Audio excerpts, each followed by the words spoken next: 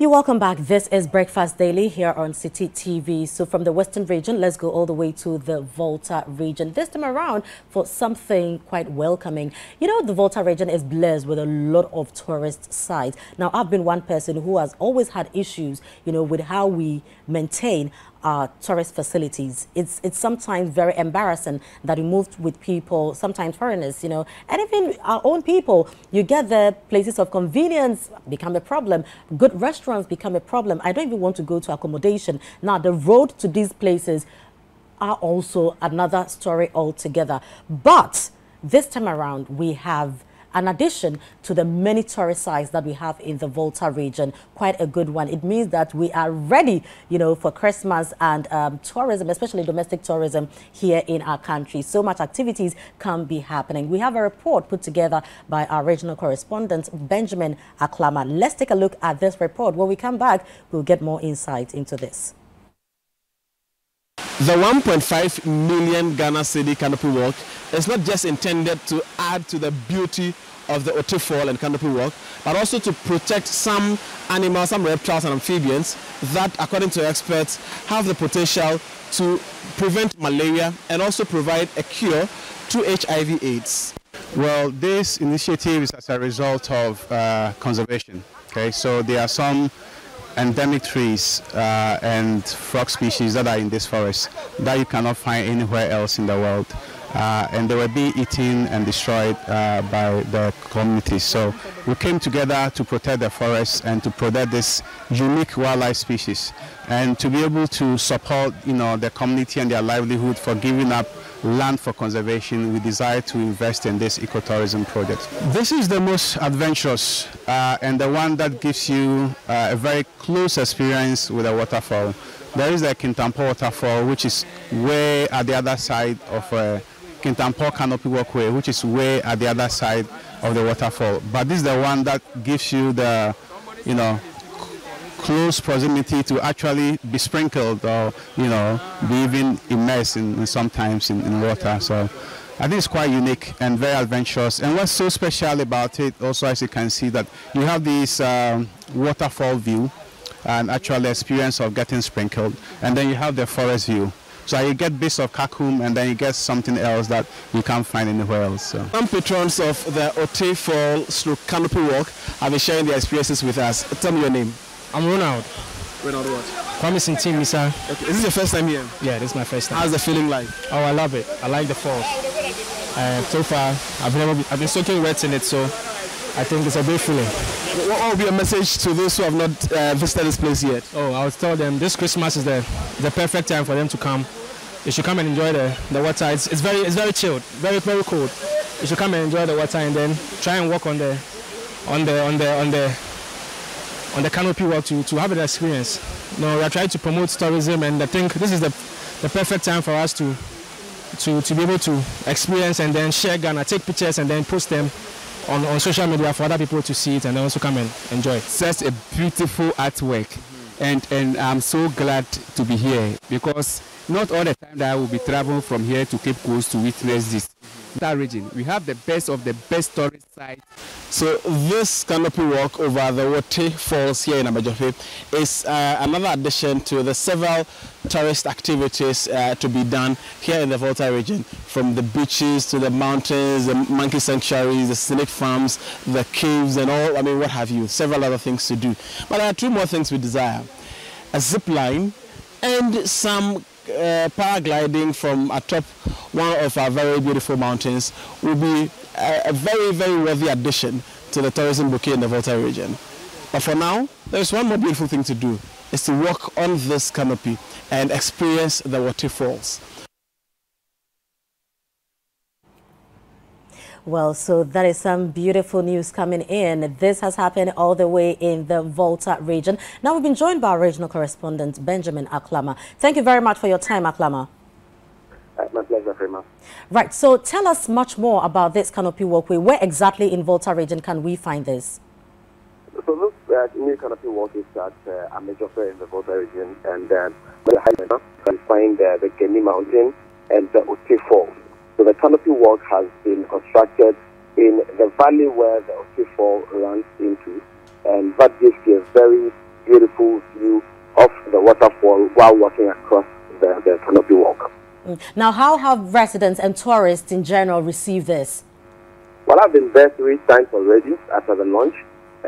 Every day I go, I see a new set of people. I see pictures on social media being posted by those managing the facility. You see that there is a lot of enthusiasm around it. People are getting very excited about it.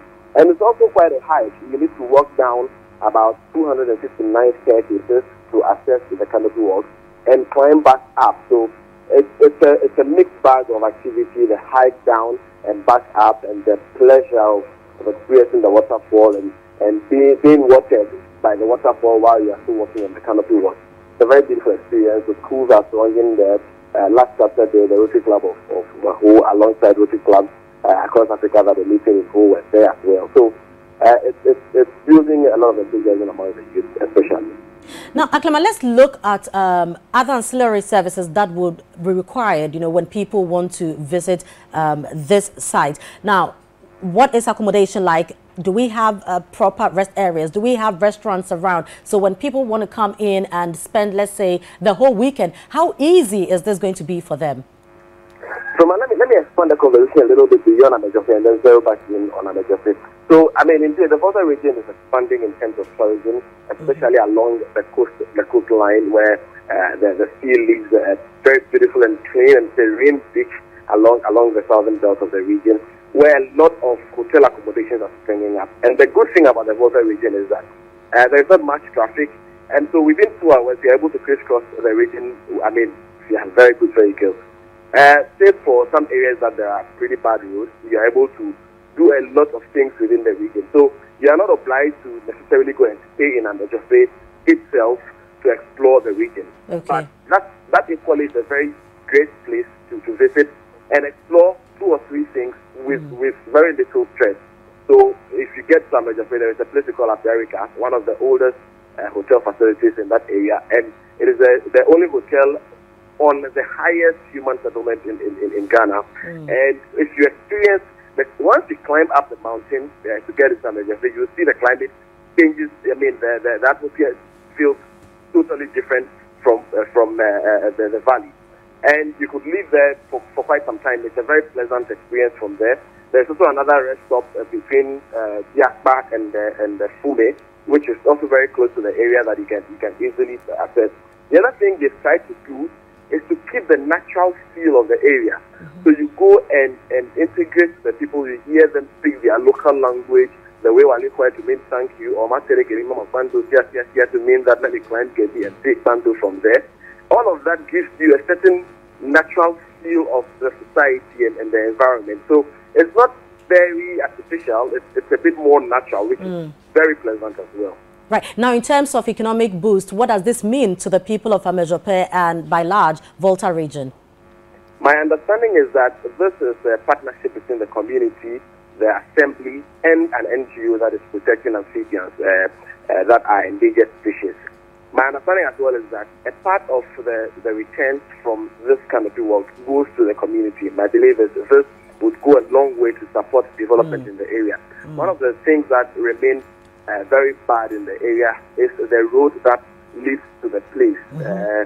It's very difficult to access the canopy walk itself from the town. The road is started all the way into Amejofe, but to get to the canopy walk, about a kilometer stretch, is in quite a terrible state. So people prefer to park their vehicles in town and walk the stretch, which is quite a distance. So I believe that the returns from there would go into refurbishing some of those roads and developing the area largely.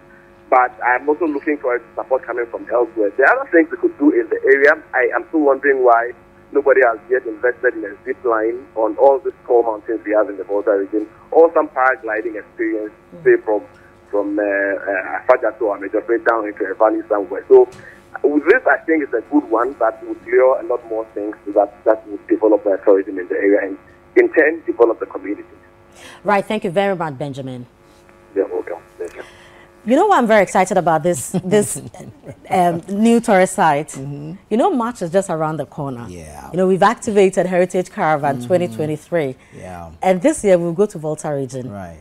And so on my own behalf and on behalf of patrons, I think we should go and experience the canopy walkway. I mean, it's very new, looks very firm, very strong. And I think we should be one of the people, you know, to enjoy it in its very early initial stages. Exactly, exactly. We need this. We are always looking for new places, new experiences, and new tourist sites. It's not like, I mean, we've always been going to exciting and interesting places since the inception of the Heritage Caravan. We're definitely going to go to the Volta region. I mean, there's conversation around I want to that. Climb whether we're going to a major fair, we do.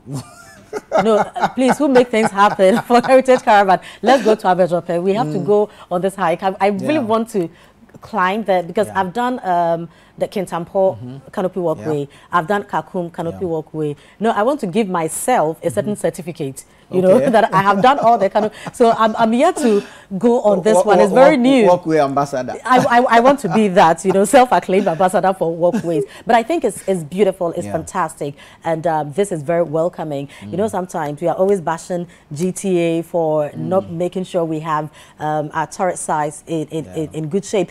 And I always also say that, you know, I have gone around Ghana, you know, so I can speak on authority when it comes to issues like this. We have beautiful tourist sites.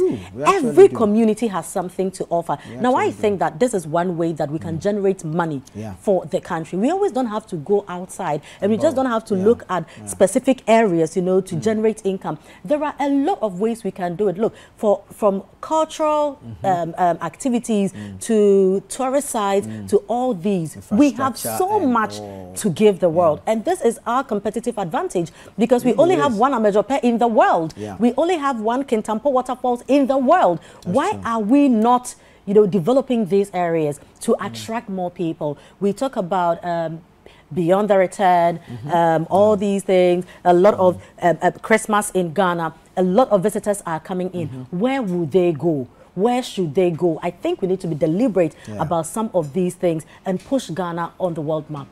Yeah, and it's beautiful that new things like this are coming up because there are those who may have experienced the country in one way, form or the other, and are looking for new experiences. So we should be discovering more sites. Listen, there are so many hidden tourist sites, tourist experiences that we are yet to discover in this country. Somebody should just catalog these, right?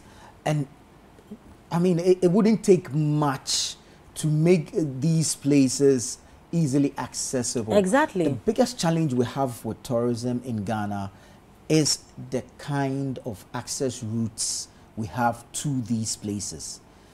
Mostly bad roads. Mostly bad roads. And that is where we have a problem. But aside that, beautiful tourist sites, wonderful experiences. I mean, just look at what we just saw in this clip. You're on the walkway and then the waterfall, you're getting sprinkled. You know, you can imagine. So imagine on a really sunny day. You're just on the walkway, Charlie. I mean, taking your cool, and then you are getting these little showers from the waterfall. You can just imagine the experience. Absolutely beautiful.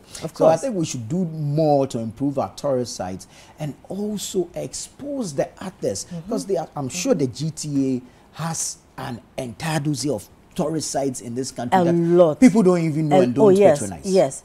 But anyway, let's go on the phone line and talk to Dr. Caleb Ofori-Boateng. He's founder and board member for HEP Ghana. Thank you very much for your time, Doctor. Well, thank you for having me.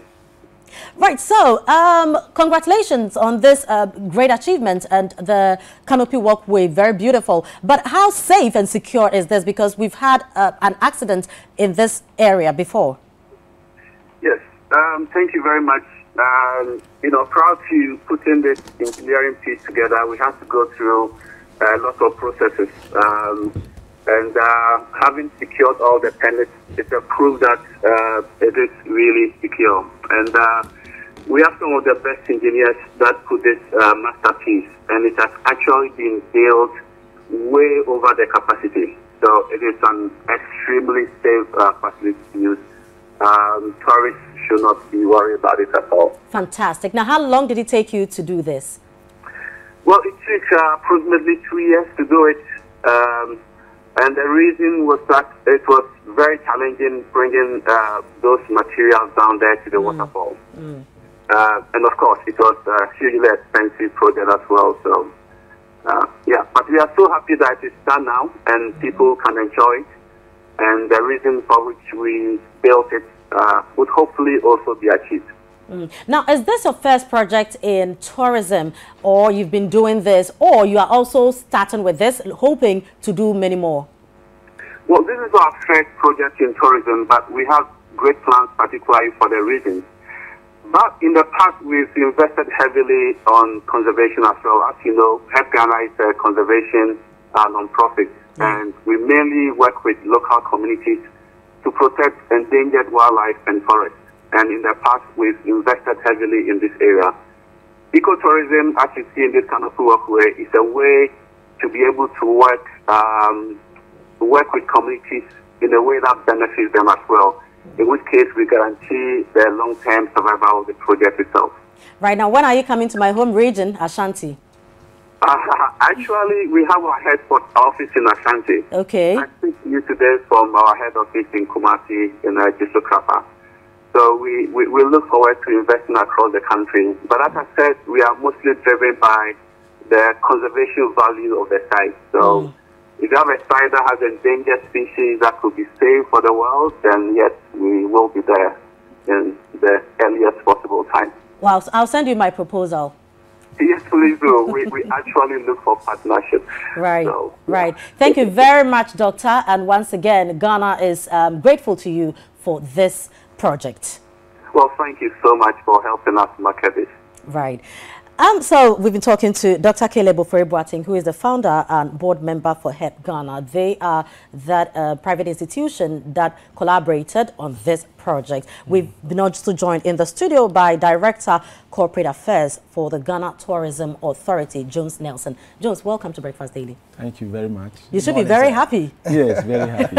Yeah, you've been smiling and nodding throughout. Yeah. But what does this mean to GTA? Yeah, it means a lot because, you know, tourism is multi-sectorial. First of all, I would like to give a shout out to the Minister of Tourism, Dr. Ibrahim Mohammed Awal, Mr. Kwesi Ajima, my CEO, and the other tourism practitioners in the country. It is a great initiative. It means a lot to us. We keep saying that tourism is the government, you know, public sector led, private sector driven. And this is a private sector initiative.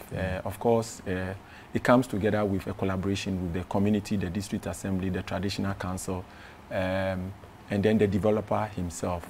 And then, of course, the owners of the land. You know, the land that the canopy has been built on belongs to people. They used to farm on it. Right. And Dr. Caleb is a conservationist. And this project is an ecotourism project where we have the fauna and the flora there. And it's going to bring a lot to the community. I get the information that it has employed about 90% plus people of the community there. Wow. Yes, so it is a good thing. It is going to, the youth, for instance, are going to cash in. It's going to bring development to the area, the arts and crafts and all those things. But the major thing is that there is this frog called the whistle frog. And then the other amphibians, they live there.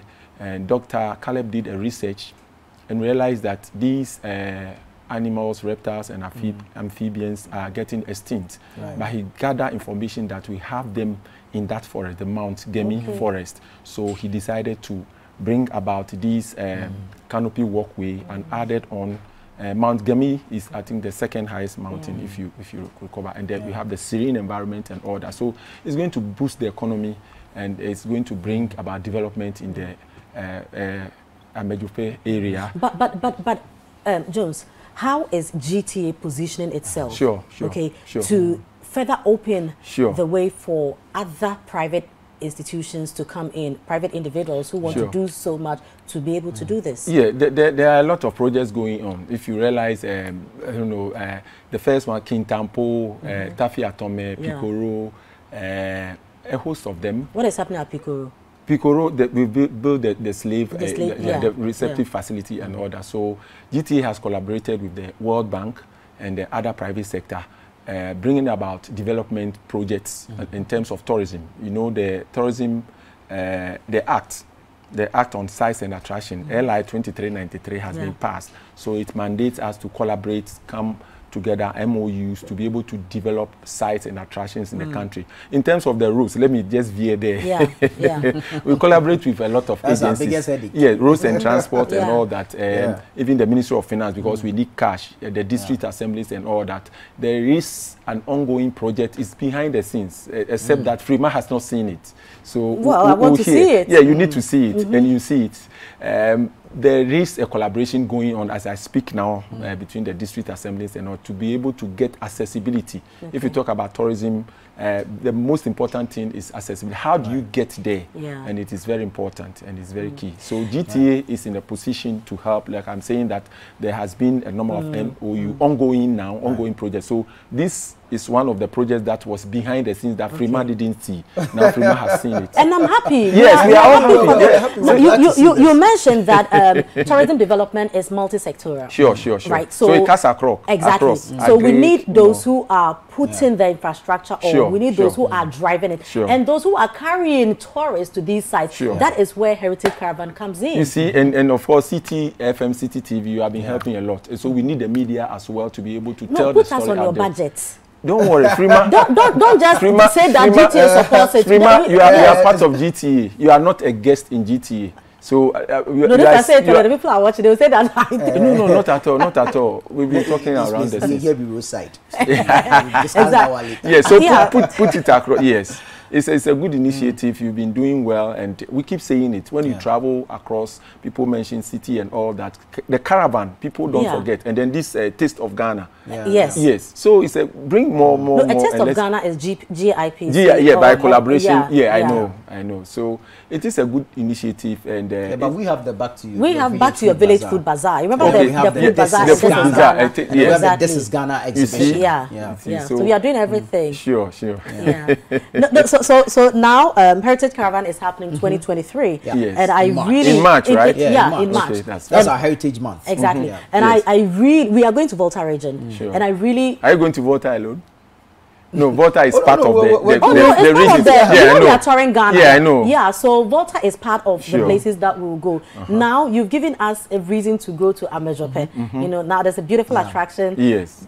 For us to move in that area as well. So I think that there should be that proper collaboration. To do this. Yes, certainly.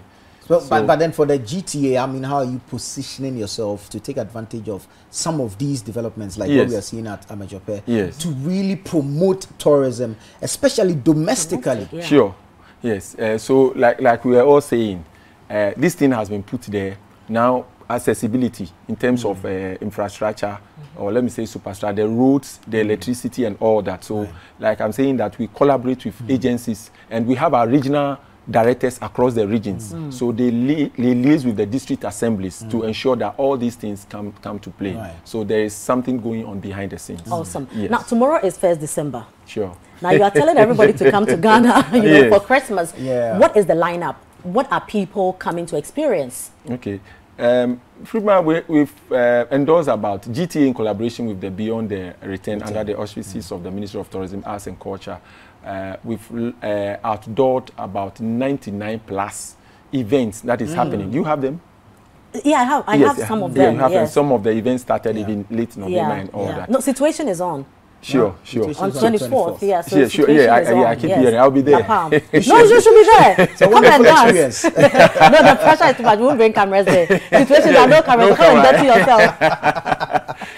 But apart from situation, which is happening on the 24th of December at La Palme at exactly 8 p.m. Just get a white outfit and be part of it. What else are we looking at? A lot of and I know tomorrow is Nubian Noel. It's also on your calendar as well. A host of them. Havana, Afrochella, Afro Nation, and a host of them. That's why I'm saying that about 99. I cannot mention them exactly. Here, but I don't know whether you have it to project it or whatever. But we've shared it across board. We'll have it. So this is the 3rd year for December in GH. In 2019. When we had a year of return, we realized that a lot of families, a lot of people come for VFR, visiting friends and relatives.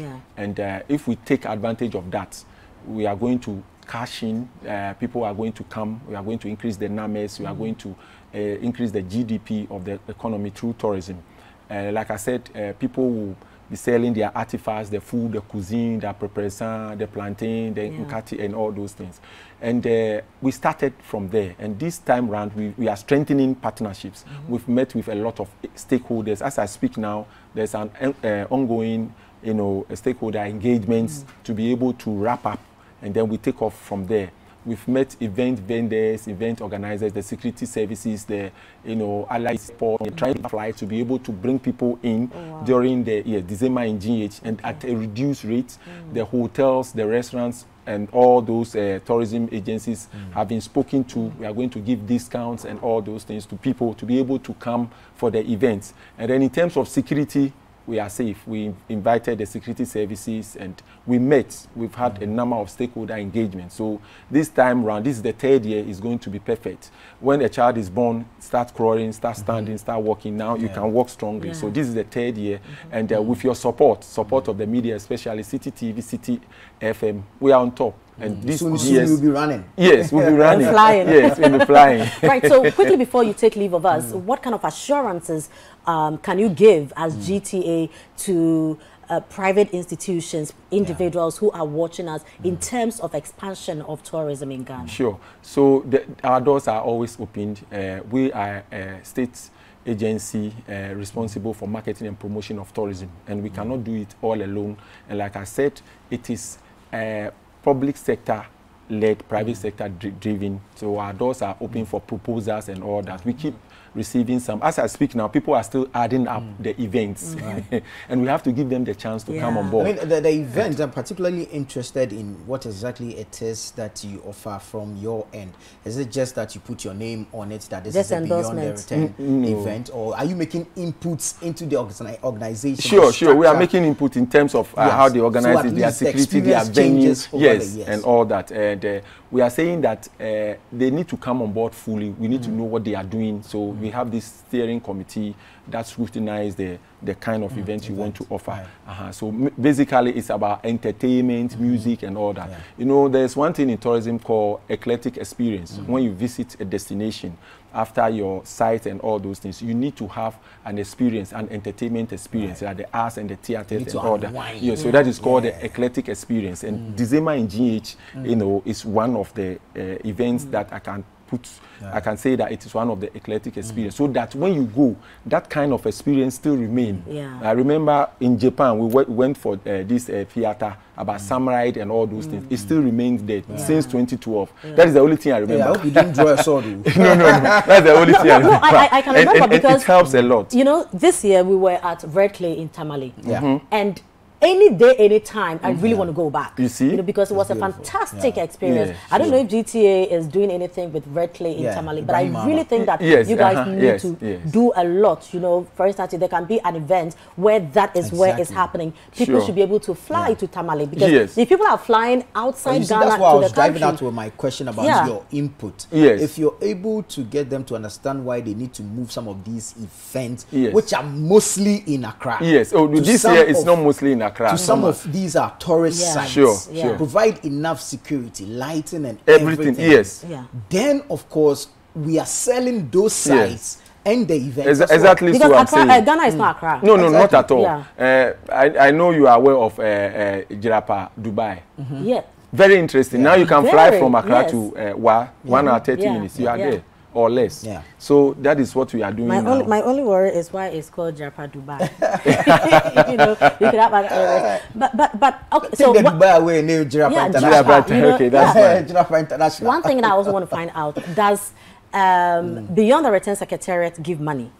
Do you give money to these event organizers and all that? It is we give support, the technical support. We give technical support. Cash? No, it's not cash. We give the technical support. But when will support. you add the cash to it? So let's see how it goes. Now that we have started, we are trying to trot and run and all that. Let's see how it goes. The World Bank project is also there, trying to help people to be able to come up with events and all that. So I think that it is a step in the right direction if we should get there. Yes.